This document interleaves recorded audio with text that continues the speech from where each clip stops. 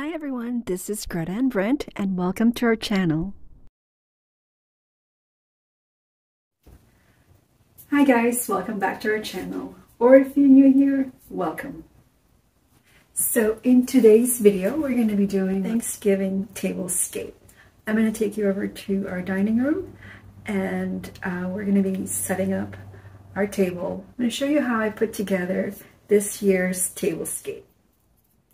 So this year's color, I'm going to be using a lot of like tan, brown, some white, some cream, a little bit of orange thrown in there, some copper, pretty much all the colors that you see in this napkin ring. Now, I wanted to use this for this year, but I managed to only find one. I don't know where the rest of my napkin rings went. It was probably stored away in a different container, got mixed up with the other holiday decor. So unfortunately I'm not going to use this, but this is pretty much the color that I'm going to be using. So yeah, so I'm excited to get started. Let's go to the table now and show you what I have. Okay, so first step, I'm going to try and remove all these chair covers that are in here. The chair covers have been here since Easter, so I'm going to change that up like I mentioned before. The color of the chairs are actually dark chocolate, so that's perfect for fall. So I'm going to go ahead and remove all those first, and then we're going to set our... We're going to put some plates, some glasses, some wine glasses, some chargers, and possibly maybe a table runner in there. So yeah, let me go ahead and remove all those seat covers.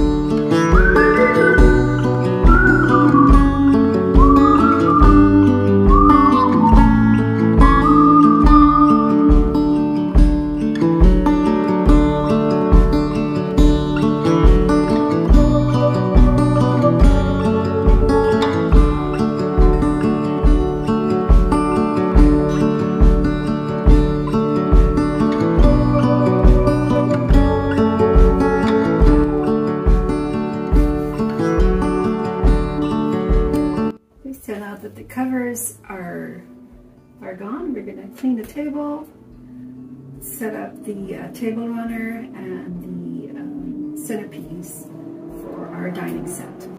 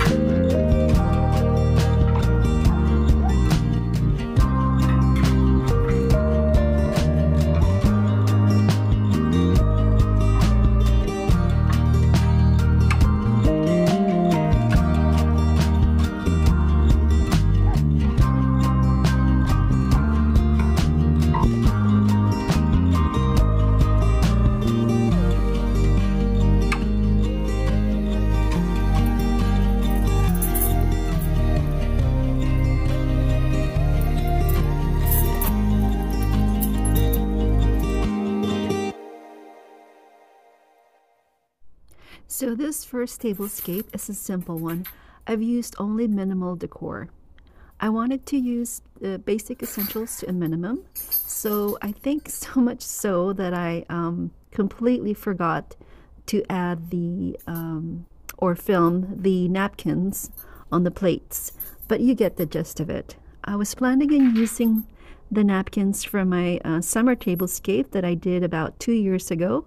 I'll insert some pictures here so you can see what they look like.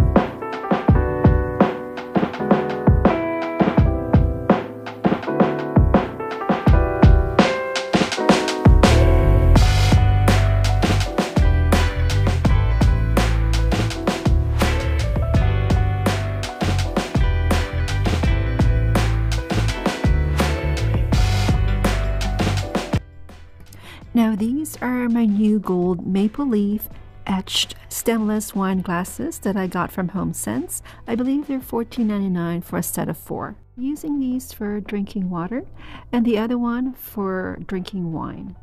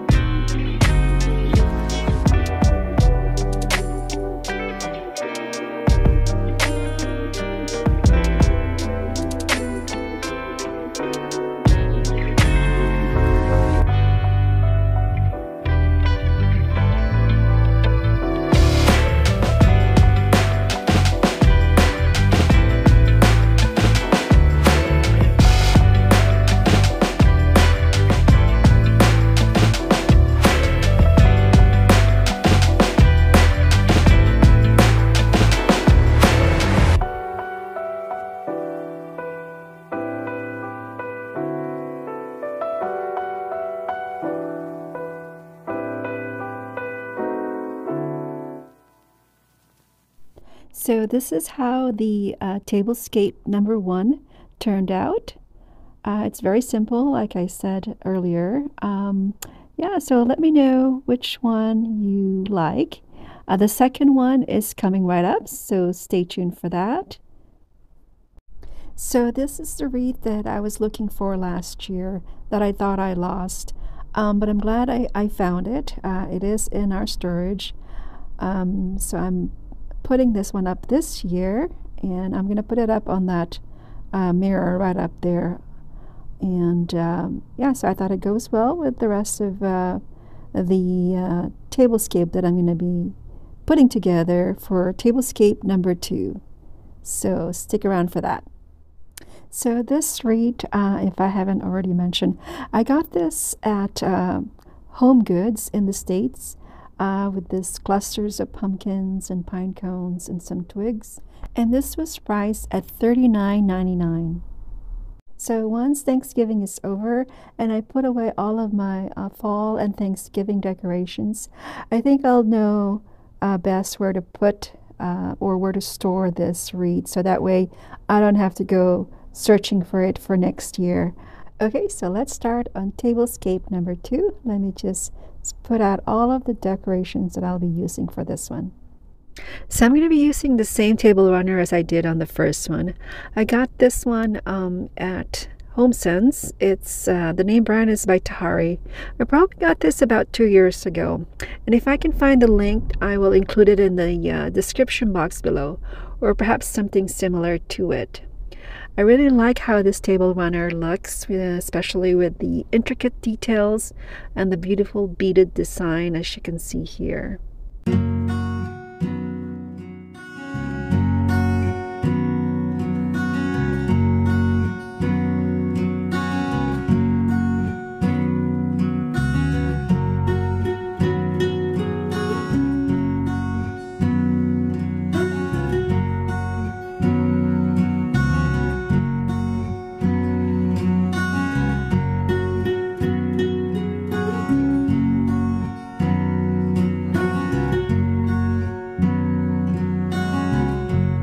Next, I'll be adding more floral picks, and these are from Dollarama. You may have remembered these when I unboxed my fall decor last month. The shorter one cost me $3, and the longer ones, which I will add on each side, cost me $5.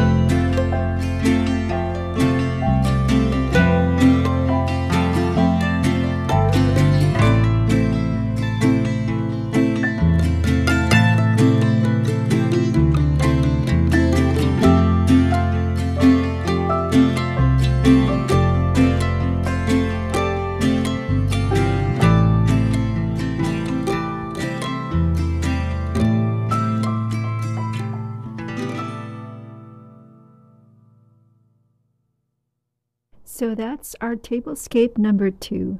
With this one, I've added a few more little touches, such as the green floral candle holder and the geometric candles that I've used. By the way, just for safety reasons, please note that these are dried materials, so don't let your candles melt too low and potentially let your centerpiece catch on fire. That's something you definitely want to avoid. I only lit the candles here to demonstrate how they look when they are lit. Again, I didn't place any napkins on the paper plates that I've selected, simply because I chose not to cover the wordings on the plate that says grateful, thankful, and blessed. And I wanted our guests to see that as well when they're seated at the table. So what do you guys think? Which one do you like best? Let me know on the comment section below. Also, if you like these types of video contents, do let me know, because I have more holiday videos coming your way next week. And that's when I start to decorate for Christmas, the day after Thanksgiving. The American Thanksgiving, that is, because we also celebrate Thanksgiving here in Canada. It's earlier than our American counterparts. We celebrate Thanksgiving here on the second week of October.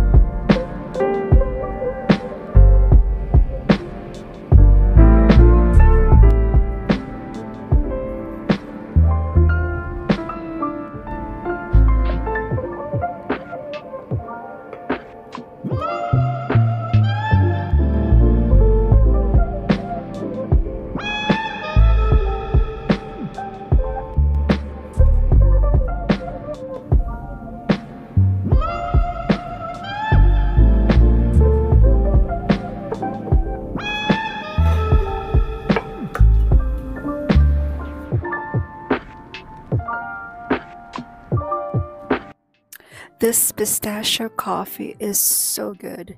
I think I'm gonna make it again tomorrow. And also this fruit tart from the blacksmith bakery that we got looks so scrumptious. I can't wait to bite into this. So that's it for now. If you guys like this video, don't forget to click that like button and give us a thumbs up. And if you haven't yet subscribed, please consider subscribing to our channel by hitting that subscribe button below. We hope you all have a wonderful Thanksgiving holiday with your family and loved ones, and we hope to see you all back here next time. Until then, take care. Bye now.